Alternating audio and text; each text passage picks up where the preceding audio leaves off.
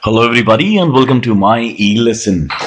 I am your guru and today I will teach you how to apply a background color to text. It's so very nice to do.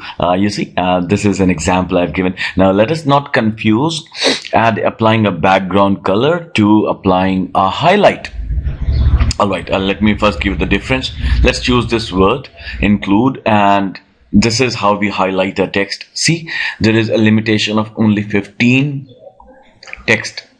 colors that you can have and highlighting. See, but when we go to applying a background color, which we do by clicking on the home tab and going to this icon over here, shading, and here you have the whole gamut of colors available to you. Anything you can think of.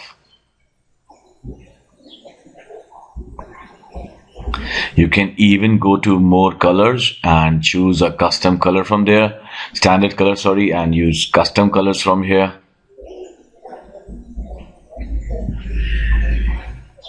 It's anything you want. So this is this is how it is. Do keep on trying it. It's a wonderful option. Very creative, but takes a lot of your time. So I hope you liked this video. So until the next video, this is your guru now signing off for the day. Do not forget to share the video. Happy learning.